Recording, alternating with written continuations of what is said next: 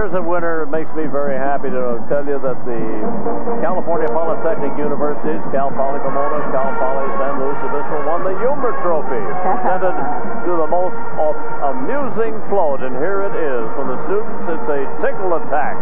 Spider monkeys are giving this tiger cub and the orangutan a ha-ha-ha twist with giant feathers and obviously enjoying themselves.